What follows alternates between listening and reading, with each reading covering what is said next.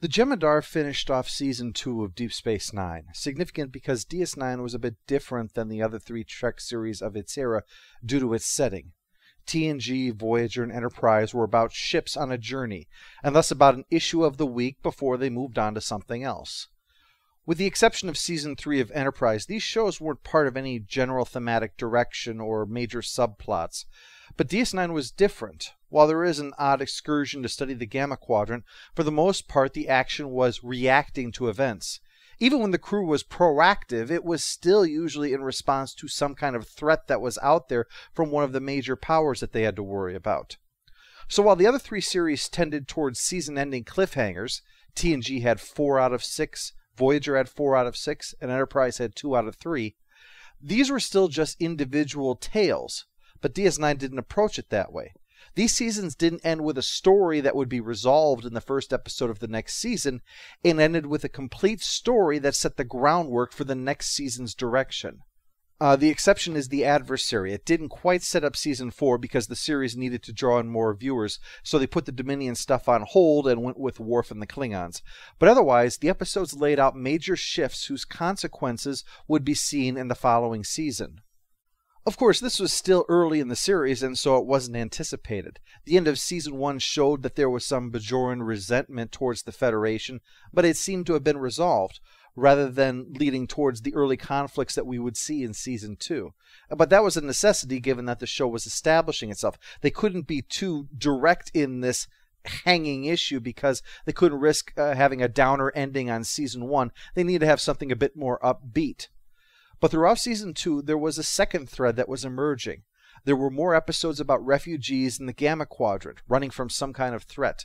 And completely separate from that, Quark going on an adventure for the Nagus that involved trying to contact a powerful economic group called the Dominion.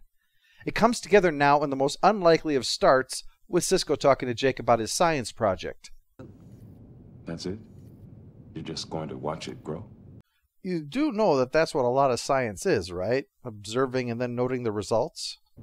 But don't you think it's a little low-tech? Tisk, tisk, tisk. How are you expecting this to become a menace to threaten the station? Don't you know that that's the only reason that science is performed in this franchise, young man? You have to have innocuous-seeming projects threaten everyone with a horrible death somehow. You go to your room and think about that, mister. So, Sisko wants to know if there's something else he'd like to do for a project. Learn how to pilot a runabout? Ha, like you're ever going to need to know how to do that. Option 2 is doing a planetary survey in the Gamma Quadrant, which Sisko is excited about, even through the meeting about mundane stuff like a new Bajoran colony in the Gamma Quadrant and the arrival of the Galaxy-class starship USS Odyssey. It's a shame I'll have to miss your reunion with Captain Keel. Don't you find him just a little arrogant? Funny, he said the same thing about you. I like him already. More good news, Jake has invited Nog to be his partner for the science project, so this father-son trip will have a guest, much to Sisko's chagrin. What a waste. Like Nog is ever going to need to know how to do a planetary survey or any other Starfleet stuff. While he grudgingly gives in, another Ferengi wants something from him, Quark. He wants to sell merchandise through the station's monitors, but Sisko refuses because... Maybe it's because he doesn't like you. Yeah, probably. I'm leaving this station. No, stay, I insist. Oh, because you like me? No, God, no. I want you to help the station's economy. Oh, well, in that case, I'm sure it's all right that I use the monitors to sell things and improve the economy, right? Hell no. Now go away. Just don't leave the station. But with Nog going along on the trip, well, this is the perfect opportunity for one-on-one time with Sisko. All Quark needs to do is bring the charm, which is easy for him. It's just that bringing the charm that's not transparently false, that's the hard one. No offense. Some of my best friends are humans, but my brother Rom isn't as liberal as I am. Rom? Not liberal enough? Rom's the Ferengi equivalent of someone whose house is made of driftwood and vegan bricks, built after an environmental impact study and a Native American anthropology task force, so he has a place to house his 3 foster children. Of course, Sisko isn't buying it. But Quark's persistence and Jake's desire not to leave Nog behind convinces him to take Quark along too. If worse comes to worse, they could probably eat him. Things don't go well when Quark doesn't appreciate the planet they've found. I suppose you want to cut down all these trees and start strip mining the entire planet. Nonsense. You detonate the planet and then send in drones to mine the asteroids. I mean, that's just business 101. As someone who's been on too many camping trips, I sympathize completely with Quark's irritation with the annoying aspects of the great outdoors. Except that he could just as easily return to the runabout. But no, he's going to stay down here and get to the good friends with Sisko and all that, which he will accomplish by bitching about how much he hates this place. I'm not really sure if there's a rule of acquisition covering this one, but there probably should be. Of course, Starfleet generally doesn't grasp economics and the like anyway. If he did, Sisko might suggest that he could support using the monitors for business if Quark did some things for him, like agreed to improve the working conditions for his staff, since all the senior officers seem to feel that they deserve that. I mean, you could easily get Quark to go along with that, too, by just telling him it's a bribe. Sisko just wants it paid to the employees instead of himself. Ferengi are fine with bribery. They just don't like generosity. The antics continue into the night until Quark sets himself on fire. By accident, not in protest of Sisko's decision. So Nog runs off in embarrassment. Up until now, this has seemed like a pretty pedestrian character episode. Sure, Sisko and Quark don't often get to interact, but so far it hasn't been wowing us. Basically, Quark's only interested in networking, not actually bonding with Sisko, and Sisko, well, seems to have a bit of that sense of human superiority that has often been on display in Star Trek. It's basically the answer to The Last Outpost, when the Ferengi were first introduced as hunched-over animal-like savages, while tall Riker stood proudly amidst them with a condescending expression at their apishness. Well, Quark calls Sisko on this Federation attitude that looks down on anyone that doesn't remind them of themselves. We'll pick it up later. First, we have Eris running into the camp and hitting Sisko with a ball of telekinesis. You're it! But that's not a big enough surprise, so seconds later, cloaked humanoids appear and have them surrounded. The Jem'hadar. Dun dun dun! Naturally, Jake and Nog are confused and worried when they return to camp. Nog's worried that a wild animal might have gotten them. I heard my dad, there aren't any wild animals, just insects and plants. Maybe they were attacked by a vicious tree. These woods are the feeding ground of a great white pine. Quark panics in the face of all of this, so Sisko comforts him the only way he knows how. I have the right to express my opinion. I'm about to put my fist in your opinion. Whoever said violence never solved anything has apparently not seen that for Sisko, it has indeed managed to somehow solve everything. Actually, when it becomes clear to him that Quark's only doing this because he's terrified, Sisko backs off and instead tries to calm him down through discussion. Eventually, the subject naturally turns to the field that's keeping them here, which Eris warns is lethal because, of course, when you go to all the trouble to capture someone alive and then put them inside of some kind of containment area that you have set up ahead of time, naturally, you'll make the field lethal and don't tell them about it because... Anyway, Eris explains that the Dominion offers inclusion into them by choice, but at other times, when that is refused, they use the Jem'hadar to just take it by force. It's like if the society from a piece of the action had become a galactic superpower. After enough of Quark's yelling, one of the Jem'hadar finally comes in. He seems civil at first, but then he picks up Quark and throws him at the ground for no reason other than to watch him splat. He mentions that this is on orders from the Founders, the creators of the Dominion so secretive that some doubt they even exist. But this is really about two things, musing randomly about Klingons and making demands. The Dominion will no longer stand by and allow ships from your side to violate our territory.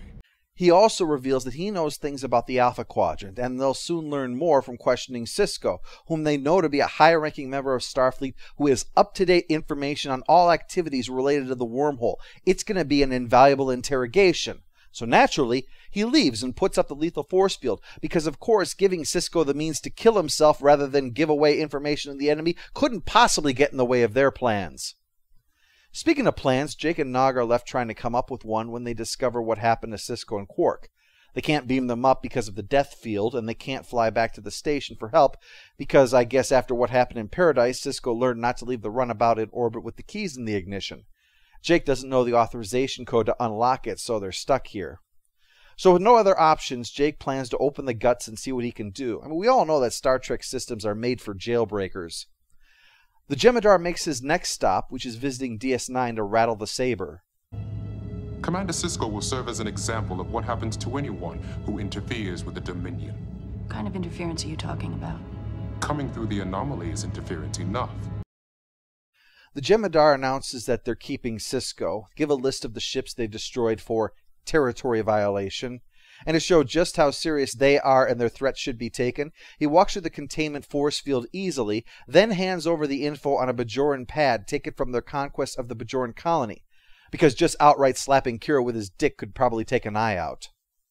One point has been raised about this situation, that this is the point when the conflict could have ended. All the Federation had to do was accede to the wishes of the Dominion, and there would be no conflict. It's the Federation's fault that things got worse. They were violating the sovereign borders of the Dominion and refused to stop.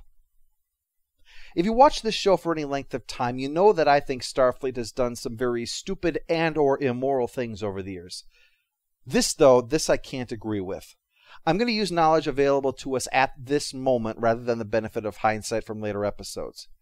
First and most obvious, even if the Federation listened, do you think the Klingons, Romulans, Cardassians, and anyone else are going to be intimidated into capitulating? Maybe some, sure. But all of them? I mean, come on. Martok would punch this Jem'hadar in the face for suggesting it, and Martok is known as the reasonable Klingon. Federation capitulation wouldn't change anything. If there was going to be a conflict, it would happen, and the station in Bajor would be right in the middle of it. Sooner or later, the Federation would get dragged into this confrontation unless they tried forming a treaty of non-aggression. And after what the Dominion did to their people, well, that's the equivalent of, please, not in the face! I mean, the other powers may very well be tempted to unite and carve up the Federation themselves. I mean, seeing them as cowards who will capitulate to strength rather than risk war. Second, there is nothing to indicate that the wormhole is within Dominion space. The refugees that our heroes have been dealing with shows Dominion expansion is taking place here and there, but not right up against the wormhole or all around that area. In the course of 2 years, the name of the Dominion has only come up once, and that wasn't easy to acquire. No, really, this is more like when North Korea flips out and declares they have sovereignty over Saturn or something. The Dominion is perceiving it as a threat simply being on their side of the galaxy, not within their own territory. If they wanted to protect their borders, they need only say so. There is a neutral zone between the Federation and Romulus, after all. The same thing could be done here. And it's not as if the Dominion doesn't know about that. They've been gathering info on the Alpha Quadrant for long enough to know the politics, culture, and technology of all the major powers. So they have to know that all they need to tell the Federation is, here's our borders, keep a wide berth from it, and it would likely be obeyed. But instead of this, we have, as Worf says of the Romulans, claiming all that is within their vision. You just can't dictate. My side, your side, my side, your side, my side, your side. Third, there is nothing to suggest whatsoever that the Dominion would stay on their side of the galaxy. By insisting on no travel through the wormhole, the Dominion would be free to build fleets and breed soldiers in large numbers and launch an assault through with thousands of ships and catch the Alpha Quadrant completely unprepared, especially with every sign that they know how to neutralize some of their technology, while at the same time it would leave the Federation with no way to gain access to Dominion tech in order to undo whatever advantages that they have. This is basically gambling the entire future of the Federation, who is in the midst of dealing with a Maquis crisis because of Cardassians violating the treaty, on the hope that this new threat won't violate a treaty. What's worse, not even a treaty, a shaken fist and warning to back off. Hoping that someone who slaughters who knows how many people just to make a point isn't going to do something aggressive is like hoping a teenager left with a stack of porn videos won't masturbate. In the wake of The Search 1 and 2, meaning after the Federation has had a bit of time to consider this, we have even more of a sign that the Dominion won't be content to uphold any agreement. The Founders are revealed to have a culture that is based upon years of fear, of being hunted by solids for the threat that they pose. And because of the nature of the Great Link, every horror experienced by any one of them is shared firsthand with all. It'd be like an assault on each individual is taken personally by every single member of the group. This has resulted in a culture that is founded on xenophobia and also a strong sense of their own superiority. They could have been anything and so chose to call themselves gods. And they acted like it. According to the story Wayun told Odo in Treachery, Faith, and the Great River, a changeling stumbled into the forest where the Vorta lived as little more than apes, but those Vorta protected the changeling from those who wished to harm it.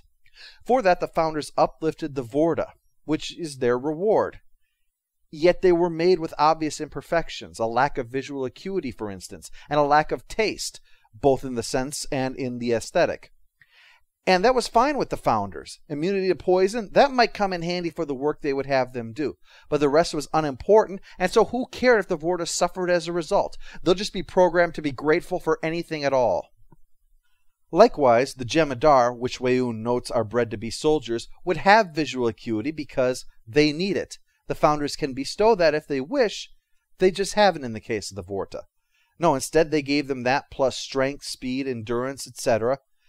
And it's probable that they were in some way related to the Tosk that appeared on the station in early Season 1, a species that had been bred as prey.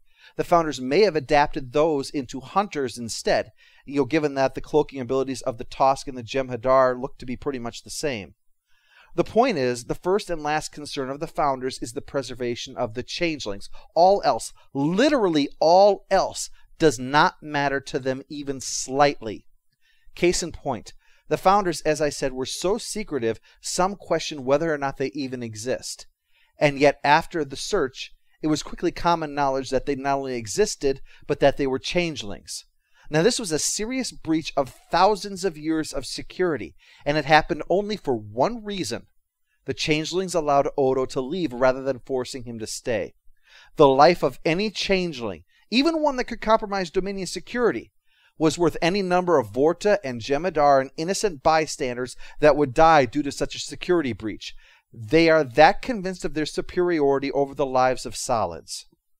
In the face of such an adversary, the idea that they would be content to stay, especially after telling Odo they expected to encounter the Federation 2 centuries later, makes it clear that they are looking to slowly expand across space until everything is under their control. Finally, with the benefit of hindsight, we also see it as the right move.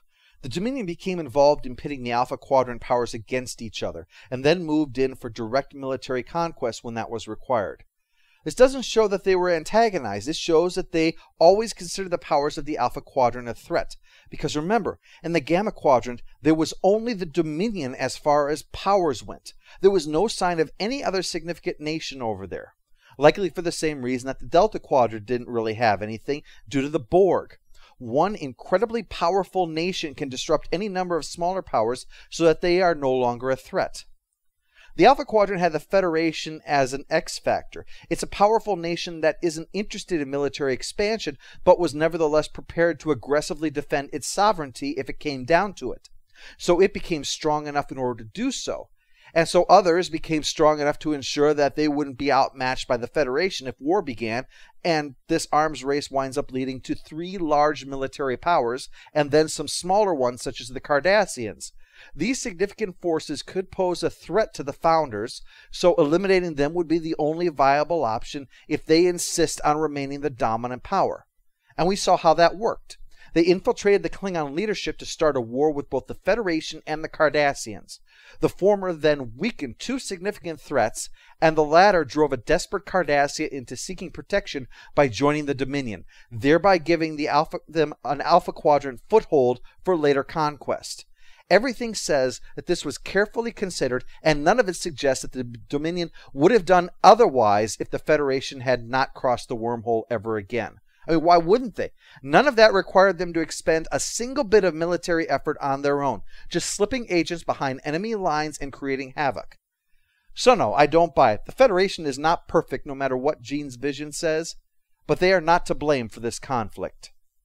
But let's get back to Sisko, who has finally gotten the panel off of the lock on Eris's collar. This thing is blocking her telekinetic abilities, which she could use to get them out of this. But we need to pick that lock, and we all know that Quark put points into that instead of into diplomacy, so he should be able to take care of it. But he finally blows up because Sisko has been ordering him around and goes into another speech about human sea Ferengi. They are a reminder of the way things were, except that Quark says, "We may do things you don't like, but you've done worse." He lists things like concentration camps, interstellar war, and slavery, which naturally gets Sisko's attention. His family being from New Orleans, while not definitely establishing it, it certainly suggests that his ancestors came to America as slaves, and as someone with a strong sense of history, Sisko would probably know that. Of course, it should be pointed out that Ferengi treat their women as second-class citizens to a degree that few human cultures ever matched, and the episode Acquisition showed that the Ferengi would sell women into slavery when given a chance. Although that's Enterprise, which, is like bringing a rubber dildo to a knife fight, but you get the point. Even if you factor that in, Quark has a point that the Ferengi haven't stooped to the level that humans have frequently done. They've made mistakes, but not ones that big. I don't think that's it. Try it. I have a hunch. All right, let's see. Warning. Warp core collapse in 10 seconds. But mistakes nevertheless. Meanwhile, Starfleet has decided that the Odyssey should investigate the Jem'hadar threat to help decide what to do, and the captain agrees to let them come along in retrofitted runabouts to help, since they're going to need time to evacuate non-essential personnel from the Odyssey. It's a Galaxy-class starship, remember, just like the Enterprise. Convenient because it means we can recycle the effects shot from Emissary. But off they go, a Galaxy-class starship and some runabouts, which, hey, it may not seem like much, but those can be a force to be reckoned with.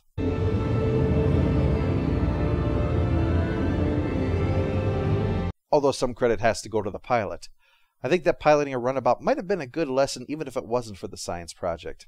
Luckily for them, the rescue fleet arrives and the chief beams over to put the ship back together again while they head towards rescuing Sisko and Quark, who have already finished step 1 and removed the telepathic suppressor. So, a quick mind blast and they're free. Now it's just a matter of the armed super soldiers that are guarding them. But luckily, despite putting them inside a death field, it must be vital that they are still alive, because the guard charges Sisko trying to hit him with the gun instead of just shooting him with it. Well, he pays for that, but the Jem'hadar in space probably won't be as accommodating. In fact, their guns go straight through the shields no matter how much technobabble the Federation throws at them. O'Brien does get a chance to find and rescue Sisko, Quark, and Eris, but the Jem'hadar are really whooping their asses now. Now remember, this was about 3 weeks after All Good Things had closed out TNG, and here's a Galaxy-class starship losing terribly in this fight until finally...